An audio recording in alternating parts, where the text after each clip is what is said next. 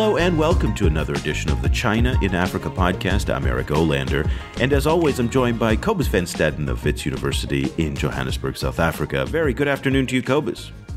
Good afternoon. Cobus, this has been the summer of the Chinese market crash, and everybody is asking the same question. Is the Chinese party in Africa actually coming to an end now? And what I mean by everybody, it's predominantly the international media, because all summer, since we've seen, again, a rather stunning market turnaround in China, the headlines have been really, for the most part, very, very bearish, kind of raising the question that if China sneezes, does Africa get a cold?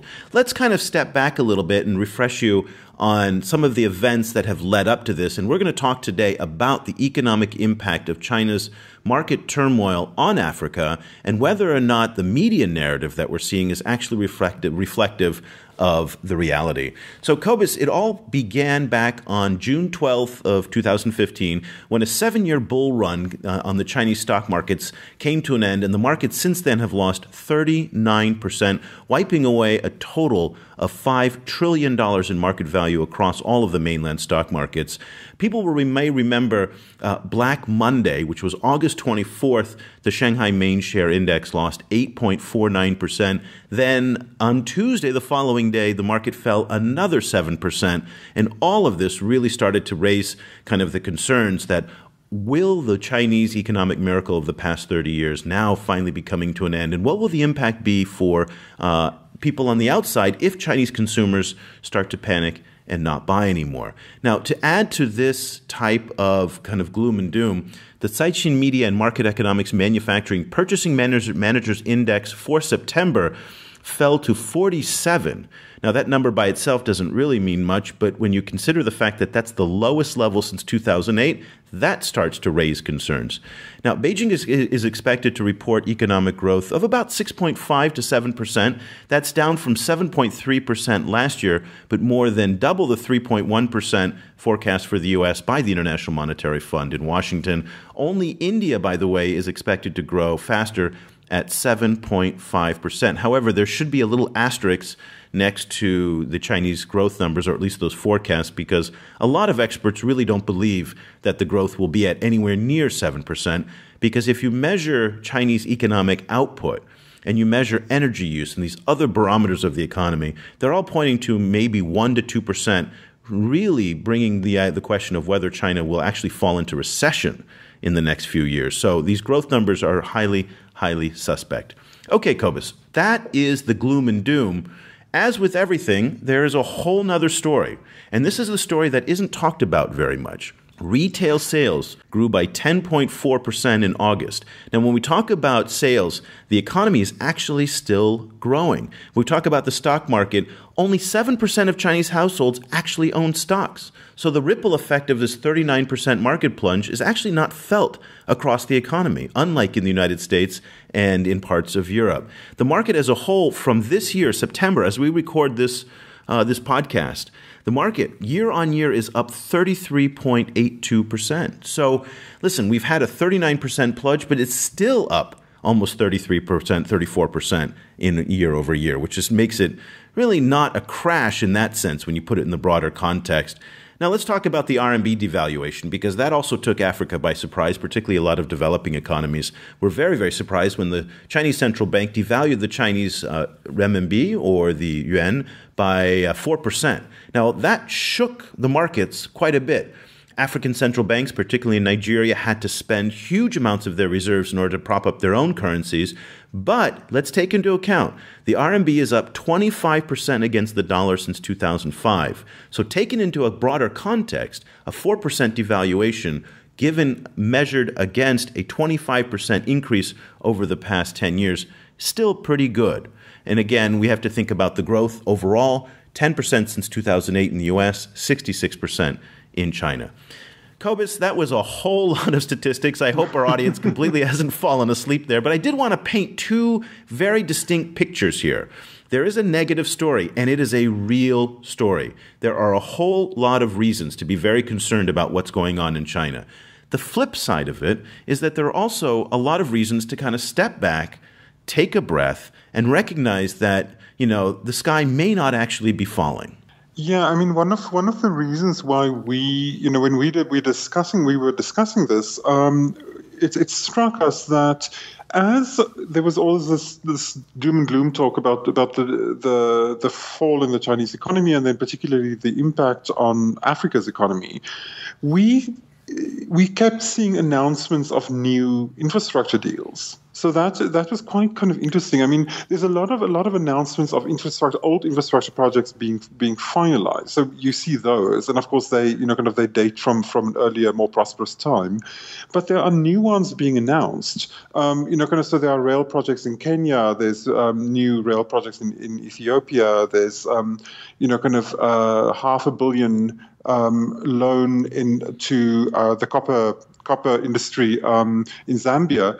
And so this actually, it struck us that maybe the impact on Africa's economy is going to be slightly more complicated than predicted. Because on the one hand, you do see these new deals being announced. On the other hand, everyone agrees that this is going to be very bad for African commodity markets, and especially African mineral producers are going to suffer a lot.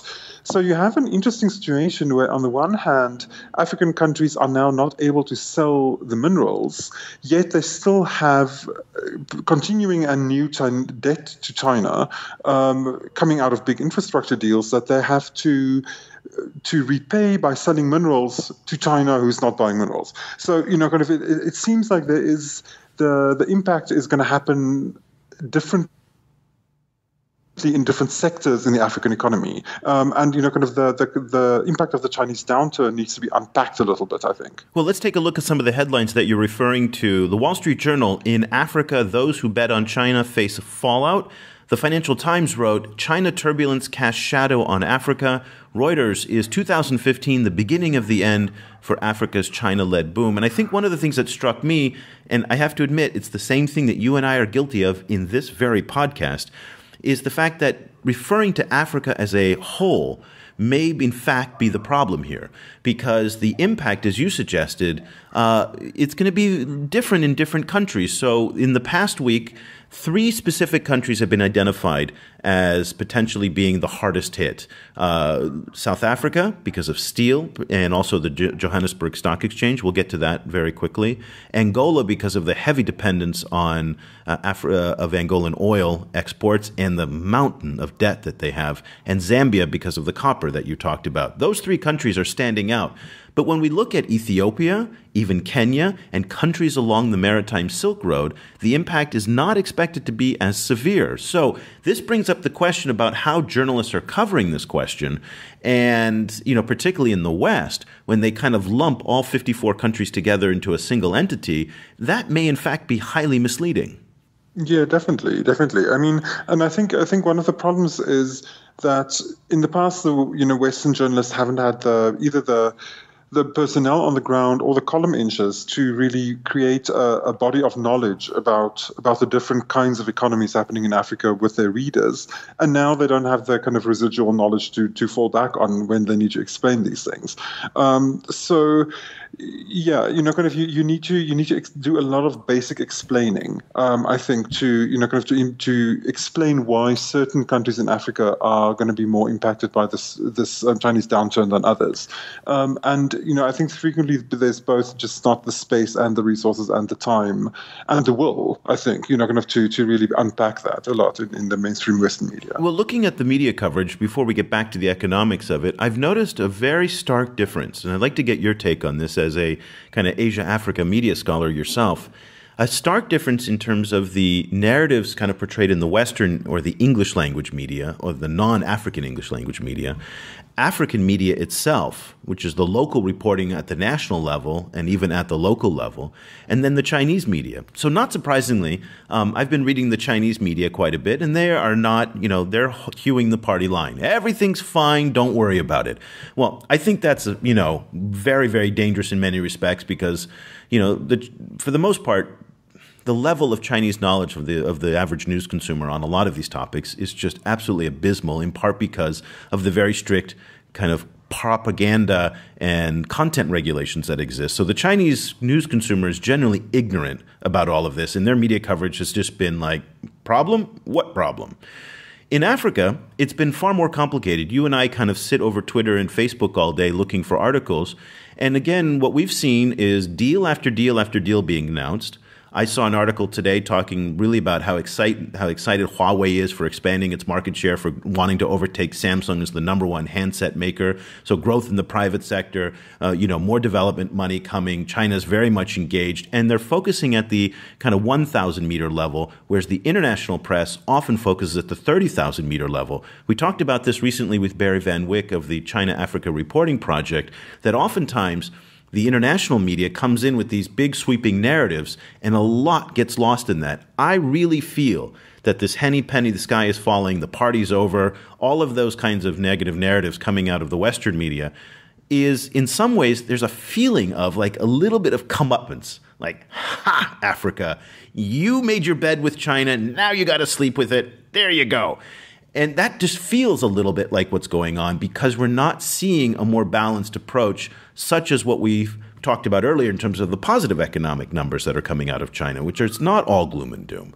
What's your take on the differences between how Africans are covering this, how Chinese in Asia they're covering it, and also how it's being kind of consumed in the West? I completely agree. I think there is in Western coverage, there is a little bit of schadenfreude happening, a kind of a feeling that, now everything is kind of going to be normalized. The West is actually the best leader for everyone in the world. China is actually a hidden basket case. Africa, should kind of align itself back with the West a bit closer. That might be overreading it a bit, but you do find whiffs of that kind of feeling around. I think in Africa the coverage is a little bit closer to in the first place, to the particular kind of national economy, and then also to an important split between how is it going to impact growth rates and big industries, in particular key industries in Africa, but then also how is it going to impact the African consumers? Because one of the impacts of the devaluation of the yuan is that consumer goods from China are going to be cheaper. So there is a situation where African economies might suffer, but African consumers might actually kind of get cheaper goods, and so the impacts on African societies are going to be more complex, I think, than most Western narratives can admit or have space to discuss. And I think there's a lot more coverage of that in African press. Yeah, and again, it's going to vary, dramatically across the continent. Let's take a look at a BBC story that was featured, and they went through the 5 ways the Chinese economy will affect Africa. And I'd like to get your take on this because it's very South Africa heavy. First of all, they talk about the rand, and I think the rand is very interesting because the rand seems to move very, very closely with whatever economic news comes out of China. We've seen over the course of the summer the rand hitting low after low after low, and it's really been quite staggering. And so in some ways it highlights the integration of the South Africa economy and the Chinese economy. The point number 2 that they take at the BBC is the JSE, the Johannesburg Stock Exchange. And they say that they're expecting that, there'll be sell-offs there as well, as many mining stocks and natural resources stocks that are dependent on the Chinese market will be affected by that. So the rand and the JSE, and I thought that was interesting how the BBC said 5 ways the Chinese economy will affect Africa, and 2 of those ways were focused exclusively on South Africa, which just really was kind of interesting. Number 3, they said trade and investment. This is one where I don't think it's going to have that big of an impact. And in part, and I may be a contrarian here, but we've talked about this before, Chinese investment in Africa represents about 4.5% Chinese trade represents by between 4.3, 4.4, somewhere in that range, maybe up to 4.8% of China's overall global trade balance. So at the end of the day, it's rather insignificant. Now, for each African country, China plays an incredibly important role, as many of now have China as their largest trading partner. But for the most part, I don't see China just cutting off the spigot of trade and investment going into Africa, in part because the numbers are relatively small when you compare China's investment in the Middle East, the Persian Gulf, the United States, and here in Asia. So in that sense, that too may be a little bit overblown. Number 4, tourism. Tourism, I definitely see, will be a big impact. in Africa, that there will be fewer Chinese tourists as they don't have as much disposable income and as they become more concerned about the economy. So that would definitely have some serious repercussions, as Chinese tourism was considered to be the hot new growth market for a lot of national tourism industries. And then finally, the loans question. And this is the one where I want to get your take on this. Earlier this summer, Angola went to China and said, we have between $20 and $22 billion in Chinese loans, and we're getting crushed by them. Now Zambia is coming up and saying, we can't handle a lot of the loans that are weighing on us. And it's starting to raise the specter that 30 years after Africa emerged from the debt crisis that it had with the West, and a lot of debt forgiveness was done, restructuring with the West was done, and they had a clean slate, there is a sense, this brooding sense that, here we are again now with the Chinese. And with the Chinese, it's even more complicated because, as you pointed out at the top of the show, on the one hand, Angola owes China enormous amounts of money. On the other hand, they depend on China to buy their oil. So the two are absolutely interlinked with one another, again, putting us back almost where we were with Africa in the West 30, 40 years ago. What's your take on both the BBC's kind of ranking of these different categories of how the Chinese economy will affect Africa, and particularly the loan question?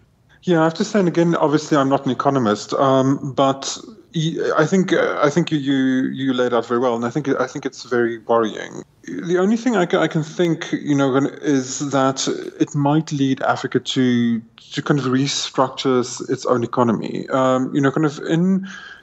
We do see the development of new centers of development, in Africa, the emergence of new centers of development, the strip along the east coast of Africa, around Nairobi, extending to its neighboring states, Nigeria on the other side.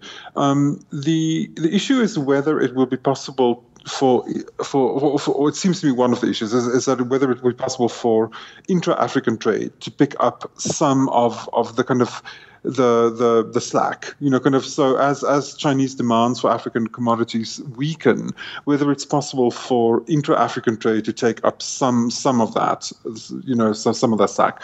I'm not super optimistic that it will. No, I don't think so either. The volume just isn't there. Yeah. The volume isn't there, and also, so much of the growth that drove all of this infrastructure building and so on was on the back of Chinese consumption of African commodities. So it's this kind of circle logic where kind of a snake eating its tail. Basically, we end up where you started. I have to say the specter of Africa being indebted again, and with tons and tons of money just kind of flowing out as interest payments on loans is almost too depressing to contemplate. It makes me want to run into the hills. It's too horrible. But before we get to blame the Chinese for all of this, and again, I'm no defender of the Chinese. I know people accuse me of that, but I'm not. I don't really have a horse in the race. I'm just kind of pointing out the fact that Ghana, who is also now kind of starting to be worried about its own debt, a lot of that debt that the Ghanaians have isn't to the Chinese, but to the IMF and to the West. So we're back. So China is a player in this debt problem, and in some countries it's the primary player, but continent-wide, it's not the only player. And I think that's also very important to keep the context here. Let's kind of wrap this up a little bit and kind of give your assessment of where you see this going in the short term, in terms of if the situation continues as it is now, which is highly uncertain, some good news, some bad news. How do you think African governments, and particularly pick a couple countries, will respond? Well, it seems to me that at the moment African governments are kind of in a crouch, and they're kind of waiting to see how things will play out, I think, before they make big commitments. There's been talk that, there's been a lot of calls that Africa should widen and diversify its connections with other emerging investors. So lots of calls for stronger relationships with India, for example. So I'm sure that some African governments would pursue that. And kind of at the same time, I think there's also we'll also see maybe a kind of a realignment or a slight shift in the relationship with China. I mean, I think the first thing the last thing one should do is to think that the Africa-China relationship is going away. I think China is going to continue to be very prominent in Africa, but it might be prominent in a different kind of way that we don't know yet how it will develop. But kind of what you do see, we're running up to the Forum on China-Africa Cooperation Leaders Summit in December, so that will reveal a lot about where we are exactly at the moment. But there's still relentless cycle of African leaders, visiting Beijing. There's still announcement of big deals. So to a certain extent, kind of a lot of what we saw over the last few years seem to be continuing, but some of it might be overstating by press agencies. Some of it might die on the vine. Some of it might change shape. Yeah. So I think everyone is kind of waiting and seeing. I agree. I don't think we're going to see a sudden change in the relationship. First of all, Africa, particularly Eastern Africa, plays a very important strategic role for China's global maritime strategy in the form of the One Belt, One Road. So this infrastructure development that's occurring with the standard gauge railway in Kenya, the ports in Mombasa, the ports in Djibouti, all the way up into the Suez Canal, I think that's going to go ahead, and we're going to see big growth on that because that's part of a much grander global trade strategy that the Chinese have. Then we're going to see, the relationship with South Africa, I think, will stay very, very strong, as that we've discussed this in previous shows about the political integration, now the military cooperation, so many different levels that it's occurring on. North Africa is also a very hot space for Chinese investment, particularly in the oil and gas sector. So that will probably do well. The countries that I would be worried about are countries like Botswana, which are landlocked, very resource poor, have not had the strategic value for China. They may get the short end of the stick, and then China may retrench from those areas. They may also retrench from investments in the riskier areas like Sudan, South Sudan, and the DRC, where they go, you know what, this is a little bit too costly for us, it's too complicated. I don't see the Chinese retrenching on the diplomatic front, particularly with the UN and its security operations. That's probably going to increase in the future. So I'm not going to see a huge dramatic shift. Again, I still see Africa as a relatively small piece of China's bigger global trade pie and investment pie. So I think for the Chinese, they're not that intimidated by what's going on. Here in Southeast Asia, which has, by a factor of maybe 100 times the investment that the Chinese are doing in Africa, there's much less concern. There is, less concern. There is still some concern, but at the same time, they're seeing the Chinese still actively engaged in this part of the world economically. So I'm going to kind of fall with you on the sky is not falling, and I think that there's a lot of overblown media coverage. Before we go, I'd like to recommend everybody to read two articles that are just highly informative on this subject. Number one, Martin Jacques, who is the author of When China Rules the World, he wrote a column on September 14th in The Guardian. It's not the Chinese economy that's on life support, and he's very much in defense of the Chinese and kind of saying, you know what, everything's going to be fine. Now, for a contrarian point of view from that, Deborah Browdigam, a very well-known China-Africa scholar, she wrote an article on CNN.com, What Does China's Shock Yuan Devaluation Mean for Africa? And she really kind of goes through and says, it ain't good. So those are two perspectives that I think that everybody should kind of take a look at and will help inform this discussion. I'll post those in our show notes on our webpage at ChinaAfricaProject.com. We'd love to hear your comments about this. Cobus and I, we put together a webpage that we have all of our stories, so you can search back episodes. But Cobus, we also kind of been following this story every single day for the past 2 or 3 months over on our Facebook page at facebook.com/ChinaAfricaProject. And we're also updating this all the time on our Facebook page and on Twitter. So I'm at Stadenesque, as STADENESQUE, and you can follow both of us on a regular basis, kind of updating all the time. If you'd like to follow this podcast, go ahead and look us up over on iTunes. Just search for China Africa, and we'll come up right there. And by the way, iOS, our app is fixed and it's up. We're having some problems with our Android app. We apologize. We're trying to fix it as fast as we can, and I'll let everybody know when that's ready. But if you want to listen to us also on SoundCloud and Stitcher, we're available there. We'll be back again very soon with another edition of the China in Africa podcast. Thank you so much for listening.